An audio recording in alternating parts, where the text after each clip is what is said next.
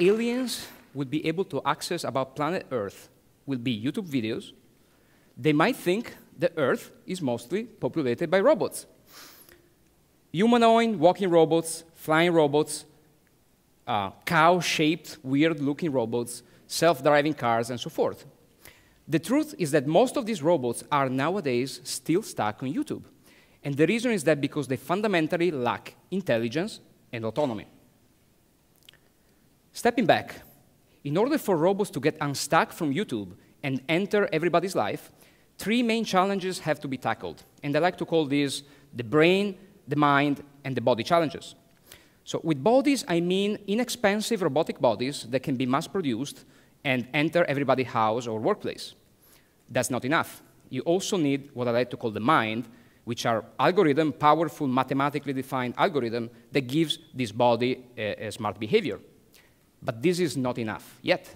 You also need what I like to call brains, which are computing substrate or processor that are inexpensive enough, low power enough, yet powerful enough to run this very complex mind in a little piece of hardware that you can put in a robot and you can put in a robotic body. So all these three miracles need to happen at once to uncage robots from YouTube.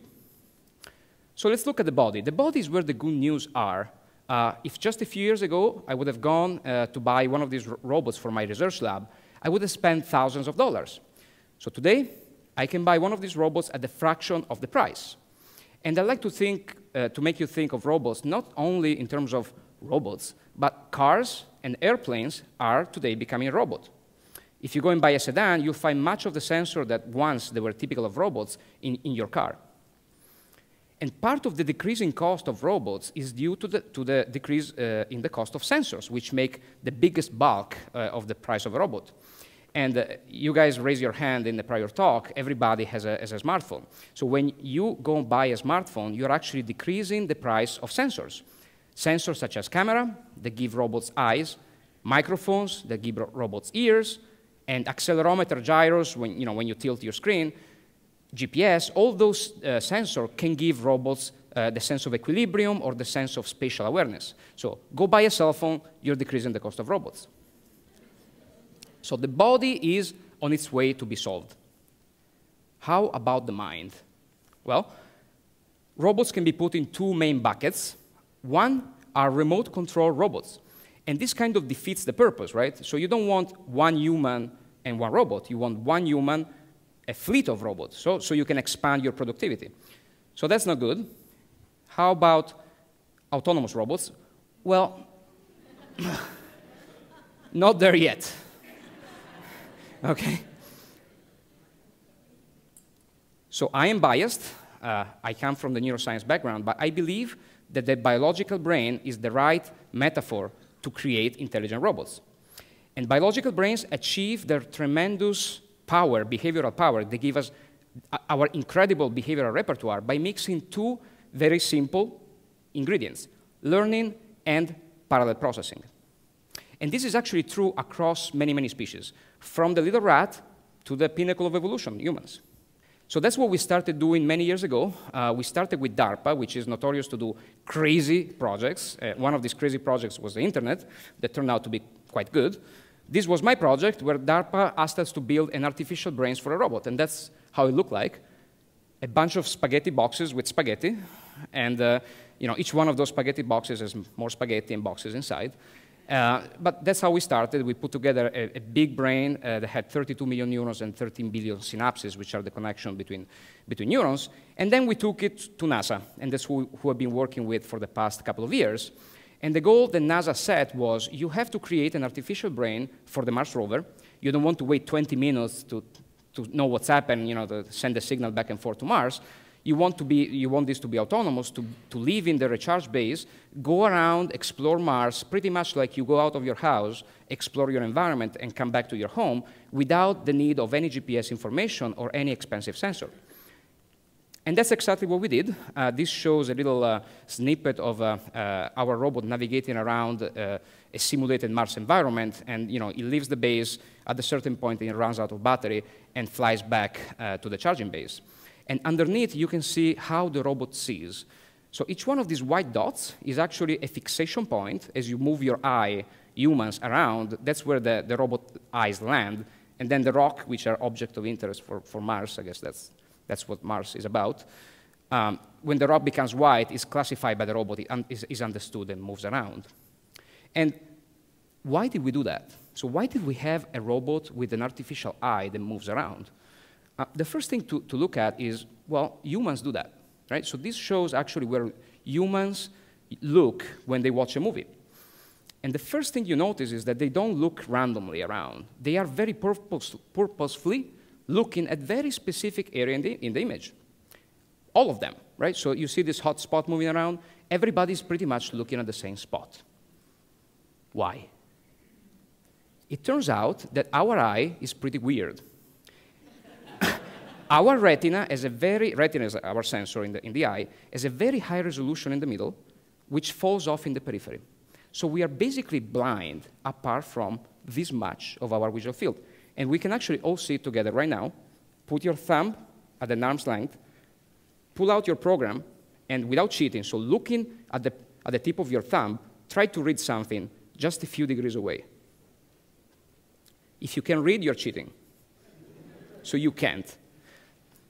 Why? Why is the brain doing that? Why we cannot see the whole world as a high-resolution TV? Because if you do the math, your brain will weigh 10,000 pounds. So this is a typical example of how understanding biology, which is something that has been done successfully with animals, the brain for animals has worked, how we can take intuition from that side of the story and bring it to robotics so we don't build monstrosity like this. So that's what we did. This is a little decapitated piece of our robot. We just took the head with the camera, and you can see the robot looking around, pretty much using the same anatomy and physiology of human beings. And you can see some of the stages of the neural model that basically, what it does, it looks around, classifies objects in the environment, and sort of build a three-dimensional map of the world. So the mind, it's getting solved. We are doing lots of progress. How about the brain? Well, the brain, human brain, is a masterpiece.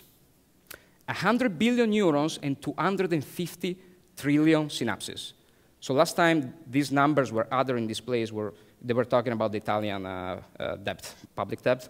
So we also have the same numbers of stuff in the brain, all right? So there is another use for those trillions. So everything, all I said, in a 2-liter volume with the power consumption of a light bulb. Unmatched. So if just a few years ago we wanted to reproduce this in a digital computer, we would have filled a room as big as this one with supercomputers with a dedicated nuclear power plant just to provide the power. That's not scalable. But things are changing.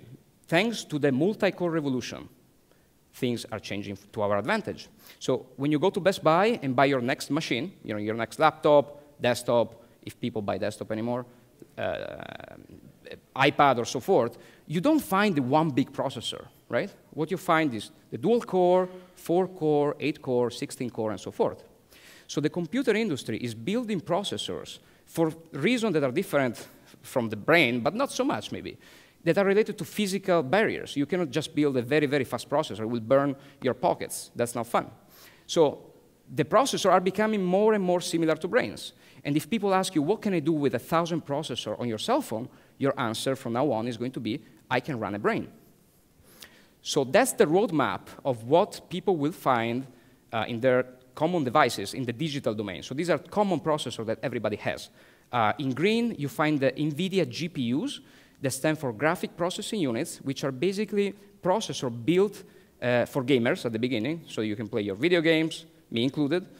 Now to render videos on the screen, and that's a progression. So lots of computing power in the next few years.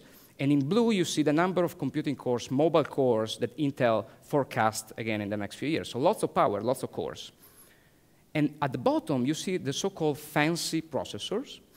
Fancy processors are still pretty much in academia, but those are processors designed from the ground up by looking at the brain and building in silico circuits that are very, very similar to the biological counterpart.